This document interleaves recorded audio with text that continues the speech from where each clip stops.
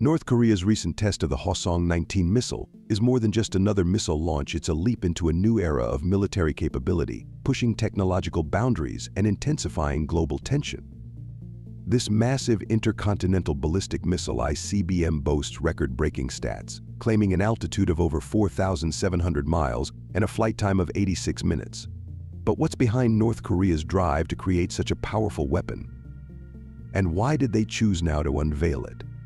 These questions take us into the heart of a complex, high-stakes political and technological power play. In this video, we'll break down North Korea's strategic motives, analyze the new missile's cutting-edge design, and discuss the implications for international diplomacy in space.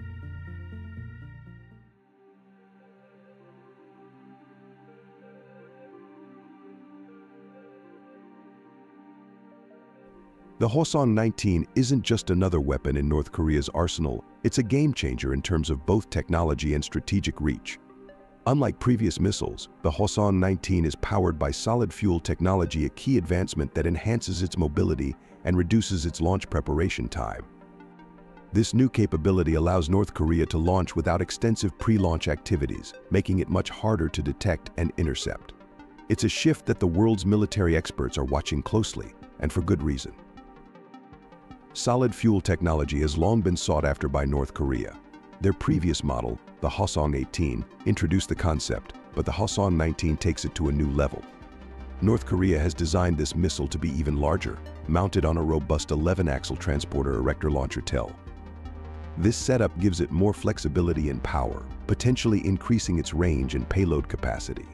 The Hwasong-19 has achieved the highest recorded altitude and longest flight time of any North Korean missile to date, an extraordinary leap from the Hwasong-18's capabilities. Why does this matter? With its extended range and high-altitude capabilities, the Hwasong-19 can reach a much larger area than its predecessors, potentially even the entire continental United States. This development sends a clear message: North Korea is not only improving its military capabilities, but is also shifting the power dynamics of missile defense systems globally. This missile isn't simply a show of strength. It's a strategic tool designed to enhance North Korea's deterrence by showcasing their growing technological prowess. North Korea's military advancements come at a time of growing regional tensions. The ability to deploy such powerful missiles more discreetly and quickly changes the balance of power in East Asia. Nations like Japan and South Korea now face increased pressure to bolster their defenses. In a world where nuclear deterrence is paramount, the Hwasong-19 represents North Korea's bold declaration that they're prepared to operate on a new level of military power.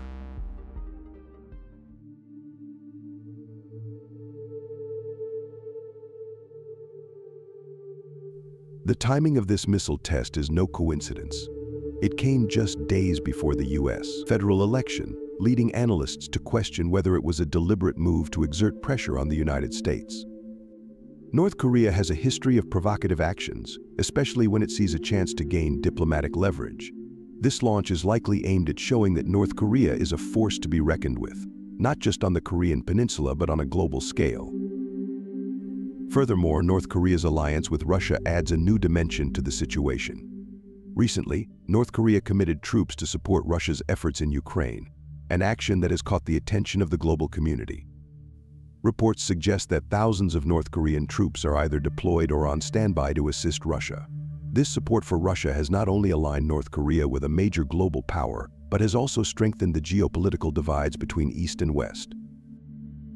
This alliance between North Korea and Russia, alongside the missile test, signals a broader strategy. By aligning with Russia, North Korea gains both a powerful ally and potential access to advanced technology. The cooperation between these two nations creates a new set of challenges for Western countries, particularly the US, Japan, and South Korea. This test sends a stark reminder that North Korea, while isolated, has managed to establish partnerships that could shift the balance of power in the region. The response from the US, South Korea, and Japan was immediate and unified. They condemned the launch, seeing it as a violation of multiple United Nations Security Council resolutions. These joint exercises and diplomatic statements serve as a clear warning to North Korea that such actions won't go unchecked. But at the same time, North Korea's actions suggest they're prepared to push boundaries, even at the risk of further isolation.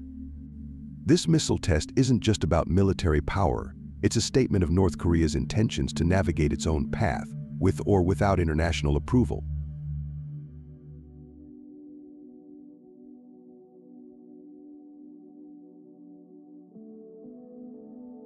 The record-breaking altitude of the Hwasong-19 test has raised new questions about North Korea's potential interest in space exploration. By achieving such a high trajectory, North Korea has shown that its technology is not limited to terrestrial boundaries.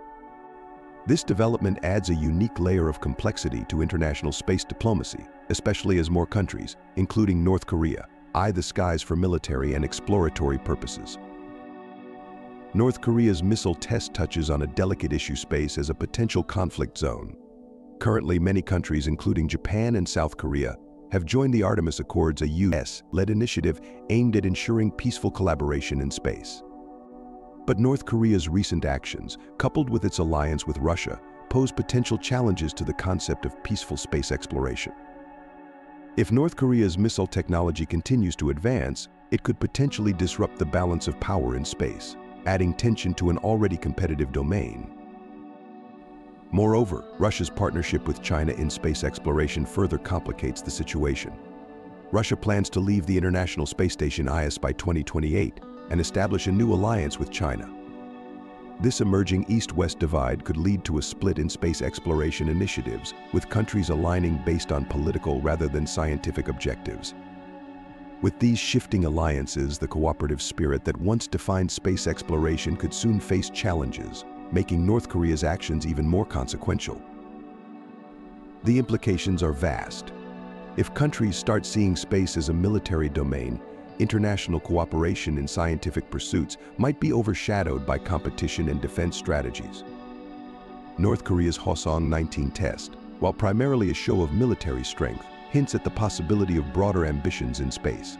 This test forces us to consider how geopolitical tensions on Earth might spill over into space, a realm historically devoted to peaceful exploration.